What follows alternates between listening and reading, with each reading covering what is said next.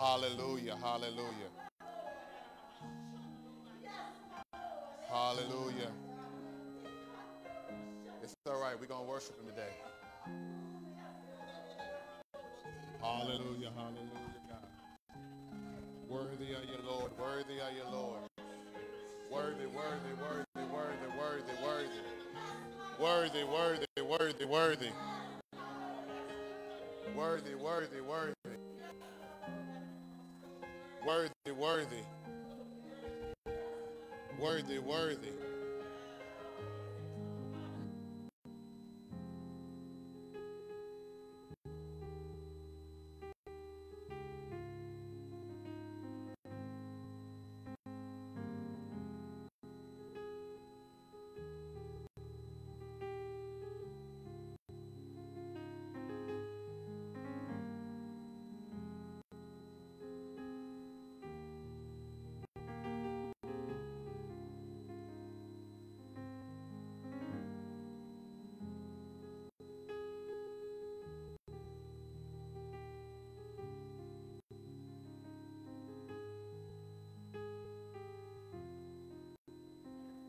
We honor you, Lord. We honor you, Lord. We honor you, Lord. We honor you, Lord. We honor you, Lord.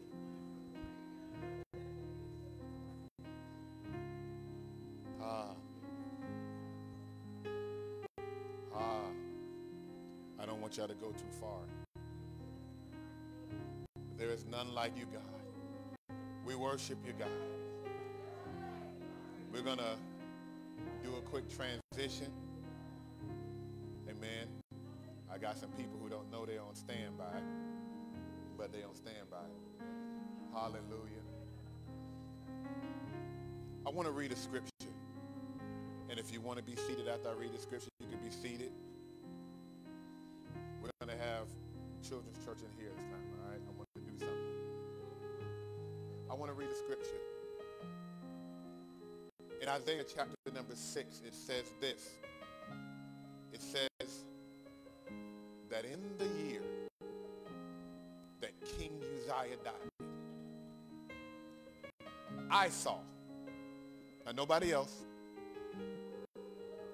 I saw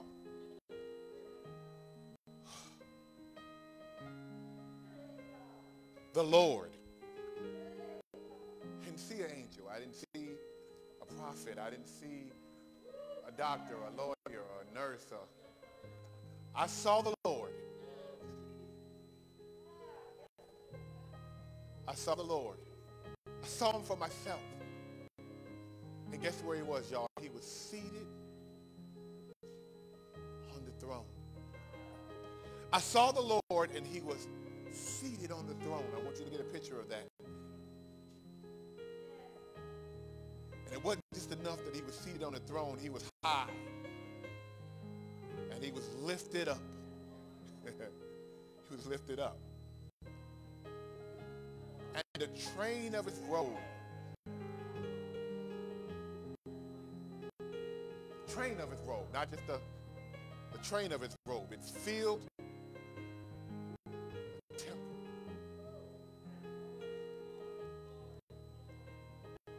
And above it, Mr. Tom, it stood seraphim, each one having 6 wings.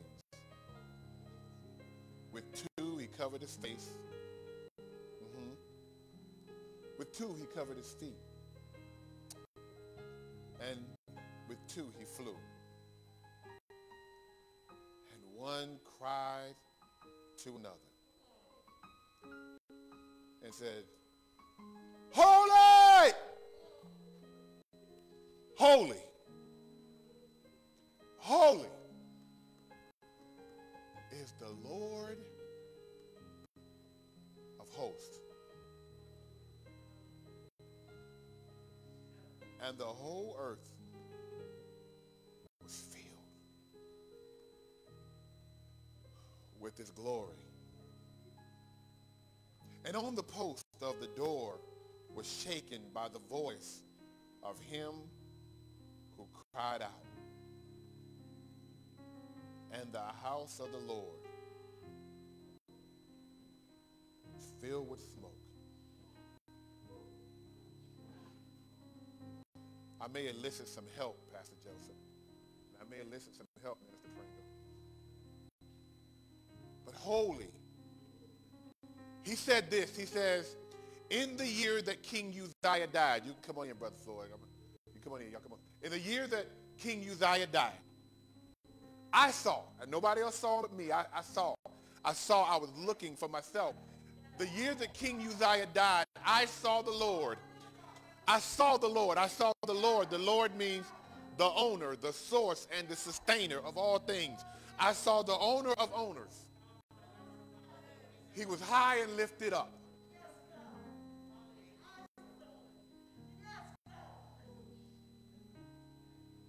He was high and lifted up. And I've been having a problem, y'all. I've been having a problem lately. And the problem is this. That I've been noticing lately that a lot of people have been trying to get spiritual things without the Spirit giver. I've been watching, I've been hearing, I even heard somebody say one time that they're now what's called Christian witches. There are people who are playing with tarot cards and joining all kind of this and joining all kind of that. And they're doing it in the name of spirituality. I had someone call me this week and told me that they had somebody give them some crystals and told them to manifest things. And there are people who are trying to manifest stuff in the spirit without the manifester. There are people who are trying to get things without the thing giver. There are people who are trying to get the stuff without the stuff giver. There are people who are trying to be blessed without the blessing. There are people who are trying to do self-care without the self-care giver. And I heard somebody say that if you're trying to do self-care without the caretaker, sooner or later everything you do is going to end up in toxic. There are people who are trying to define love without the lover of our souls. And so God asked me to do something simple. And it's this. In the year that King Uzziah died, I saw the Lord high and lifted up. Maybe the reason why the prophet couldn't see the Lord is because he was too busy looking at the political leaders. Maybe the reason why he couldn't see the Lord was because he was too busy looking at things and stuff and people. And we can get so caught up in looking at stuff that we forget who gives it to us. It's okay for us to get things. God is not intimidated by us getting things or us having things. The problem comes in when the things have us. And so the Lord told me last week to talk about how the Lord was our shepherd. And because the Lord is our shepherd, we shall not want. And he told me to ask this thing, and he told me to ask that because the Lord is our shepherd and he shall not want, he told me to tell you that this year was going to be the year that we need to focus on the shepherd. So today I had a whole message prepared about talking about the shepherd. And as I was walking past my mother-in-law, and I'm glad she opened up the message for me. And so I can get to say I had a tag team message with my mother-in-law. Listen, but here's the thing. He says, in the year that King Uzziah died, I saw the Lord high and lifted up. And I wanted to tell you, the Lord told me as I was walking past her, he said, could you do me a favor? And anytime the Lord asks for a favor, I know it ain't a question. It's a commandment for me. He said, I want you to make an attempt to introduce me to people. He says, I want you to make an attempt to describe me. And I simply said, Lord, I don't know if I can fully do that. So I got two backups, just in case I need to call one of them up. And if you need to be seated in the front row, you can. I'll call you back up because we're going to sing in a couple of seconds again, something else. But he said this. He said, I want you to describe me. And I'm going to be honest with you. At that moment, I realized I don't know how. Because God is everything. God's everything.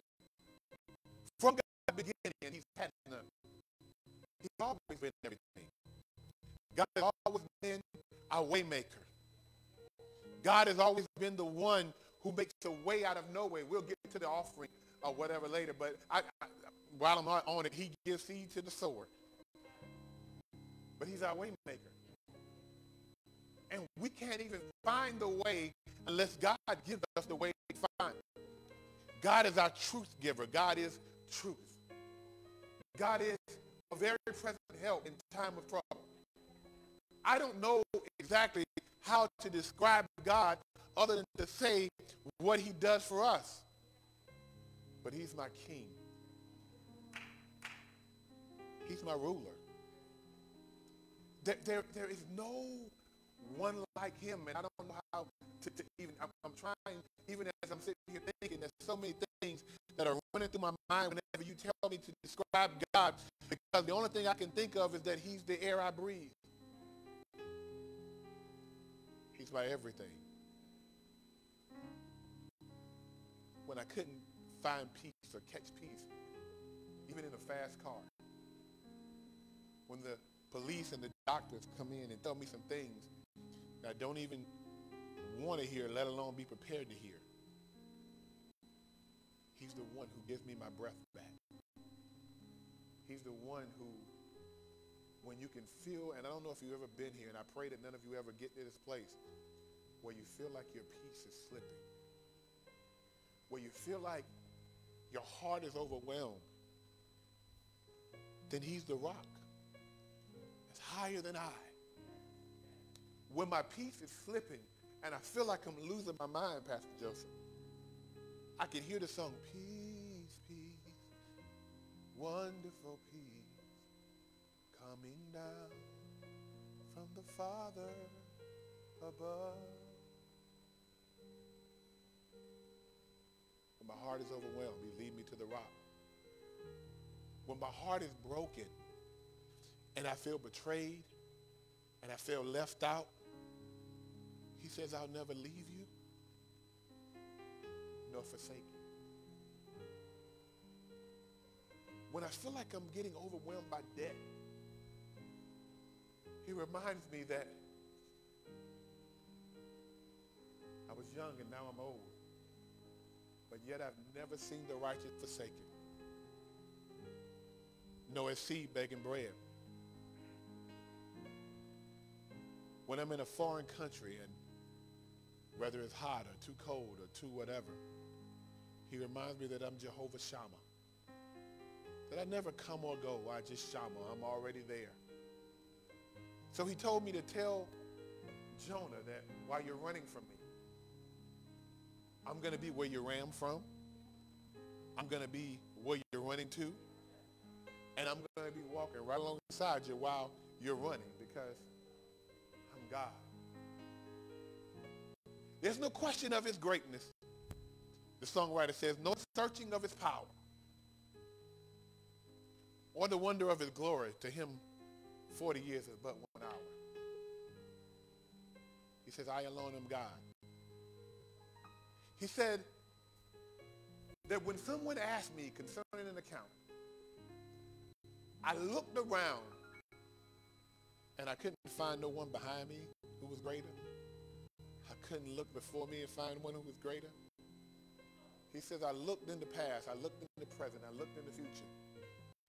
And because I couldn't find anybody who can hold me accountable, he says, I have sworn by myself, says the Lord.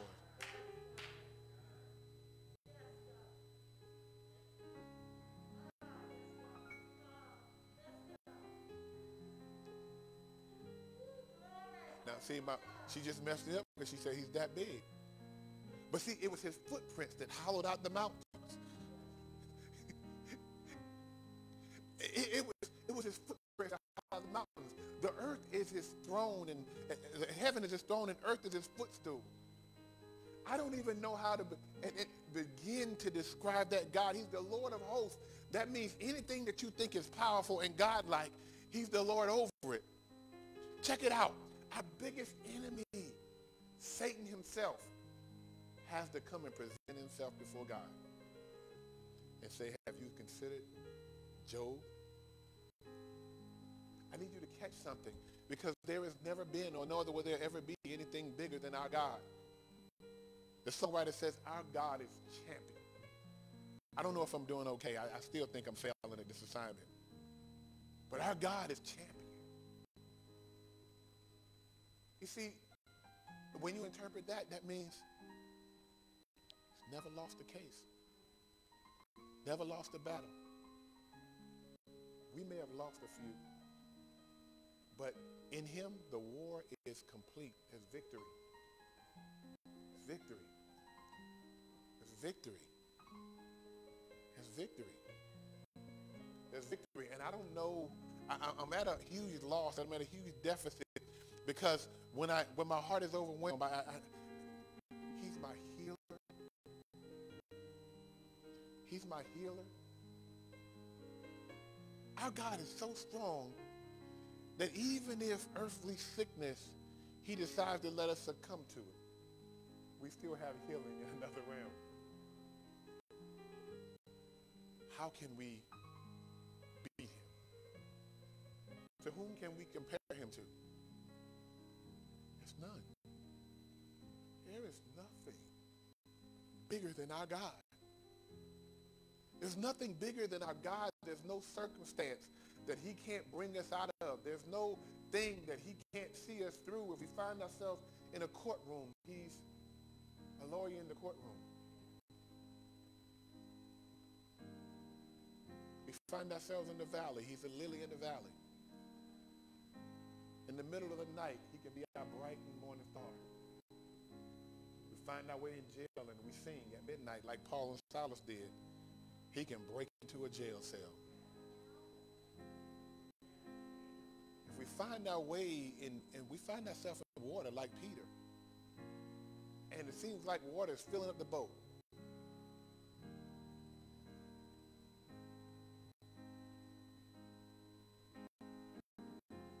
let me show you how powerful our God is. The other day, I just had a thought, a fleeting thought. And I said, and I never told this person that, but it was just because it's not about me, but it's about God. God put it in my spirit to pray for Brother Herman on 2 separate occasions. 2 separate occasions. He just dropped it in my spirit. And I just, Lord, wherever he is, bless him. That quick. Didn't put a whole lot into it. I just agreed with God. The next day, Jeremy called me and he told me, he don't care if I tell this. He said, brother, I was out duck hunting. And he said something happened and the brother missed. And some of the bullet fragments hit me in the head from the duck hunting gun. And then, and he was okay. He was okay. He bled a little bit, but he was okay. The other day I called him and we were just talking. And I was about to tell him that I had prayed for him, that something happened and he popped up in my spirit. And I just said a quick prayer for him while he was in school, and he proceeded to tell me how he was on a boat. And he said they had went out on a boat, and he said the boat driver had an accident. He said it wasn't an accident, it was an oversight. He forgot to plug in some items on the boat. And he said that while he was out there, they realized that the boat was sinking. And he said they was in the middle of the water, and it didn't have enough time to go back to shore. He said, so the boat decided to turn the other direction, the driver, and just see if he can go further out to sea. And he said he thought that was the craziest thing. He said it was cold, it was wet. And then he said this. He said he realized later that the boat was traveling. The guy said that I would never be able to make it back to sea. But if I traveled towards the direction of the Coast Guard base, when I yelled, Mayday, Mayday, Mayday, he says, right before the boat really started going down, down, down, down, he said they showed up. You see, our God knows how to put the right thing with the right people with the right time. And that's not even about me or about him. It's about how God knows how to tie everything together. Our God. Our God, our God, our God, our God, our God, our God, our God, our God. Our God.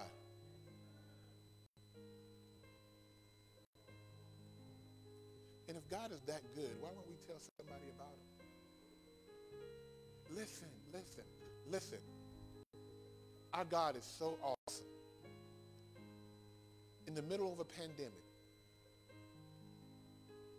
when everything around us is going crazy, because we've nestled ourselves in him, have you noticed how all this stuff is just seeming to be just passing by? Who else but God? And I'm still at a deficit for describing him. And so I'm just tempted to start asking y'all, just yell out one of the things that God, but God is so awesome and he's so powerful and and I hear people all the time judging folk. But God says, I got your back. God says, if you cry out to me while I can hear you. God says, I can hear you. God says, I can hear you if you cry out to me. He says, I got you. I got your way fixed. I got your way fixed. I got your way fixed. In troubled times, I'm there.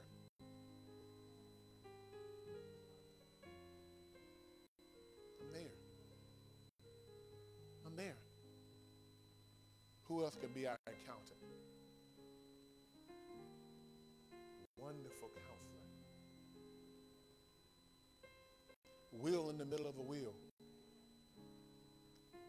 Our co-pilot. My mama used to say he's my boyfriend. God is. Do you know that there's a difference between being alone and being lonely? If you got God, you might be alone, but you'll never be lonely. Listen, he's our Father.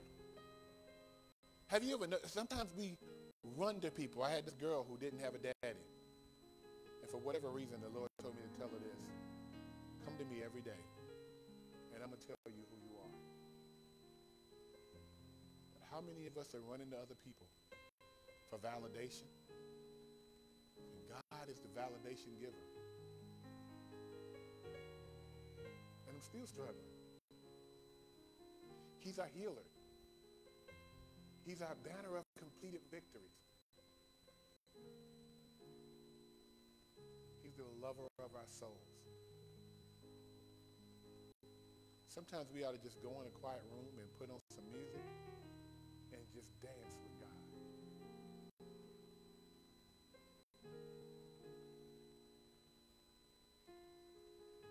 Do you know that there were over 1 million cells that traveled towards an egg, but the one that won was you?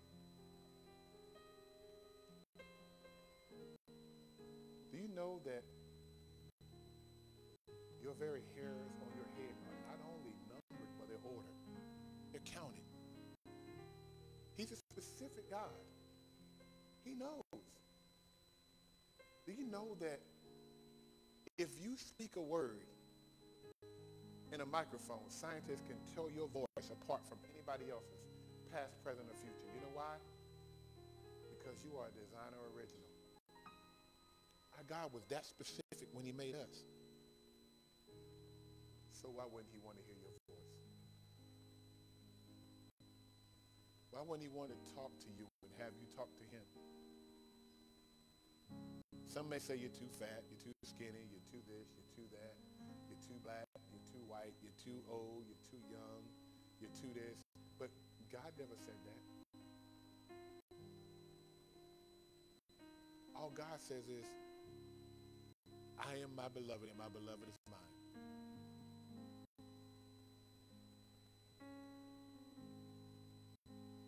He loves us. He is the Lord who sanctifies. I'm cheating. I'm looking at some of the banners.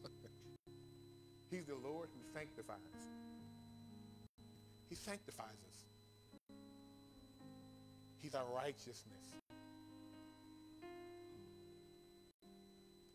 Oh. I don't know what takes people so long to meet the Lord, but I wish I would have met him earlier.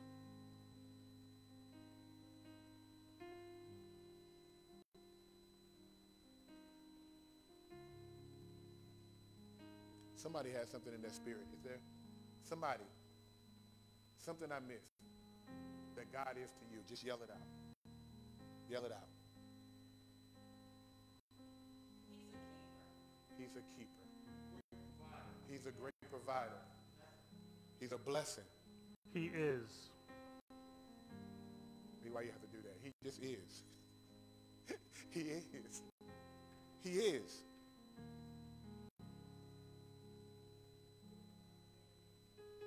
Waymaker. He's my security blanket.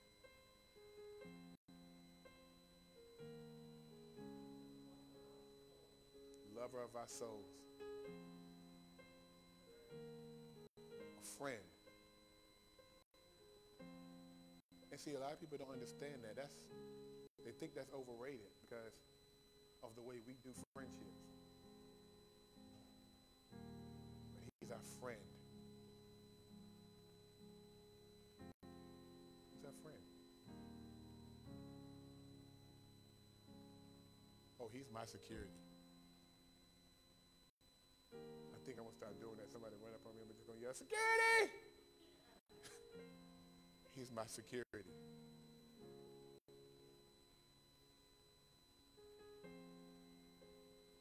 He's my pacemaker. You know, if God decided that your heart would just stop beating right now, it would just stop. He's my timekeeper. And all of my days are in his hands.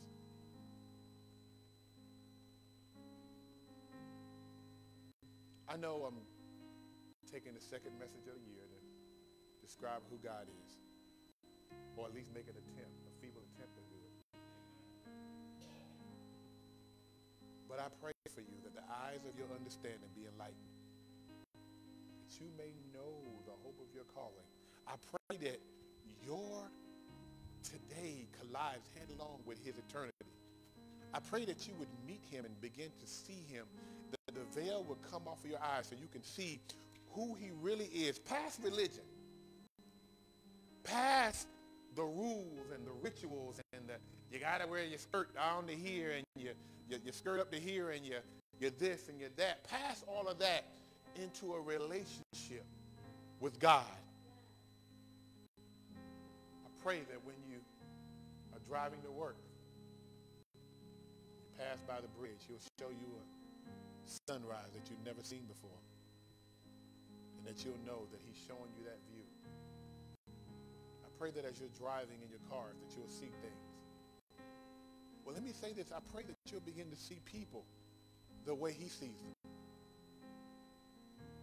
No matter what they look like, what their background is, what they're claiming to be or what they're claiming not to be or who they're claiming, past all that, I pray that you would see them for who he created them to be. That your love and that your care would go out to them. Pray that God would make your cup run over. And I'm serious when I say that. Some of us are, he talked to me one day about ministering from an empty cup. But I pray that your cup would run over, that you would be so filled with his presence that when you walk by, people would know who you are. Because you're his. I pray that your cup would be so running over, so overflowing, that people would know that you belong to him and that he belongs to you. I pray that he would be your keeper. That he would be your keeper. I pray. I speak life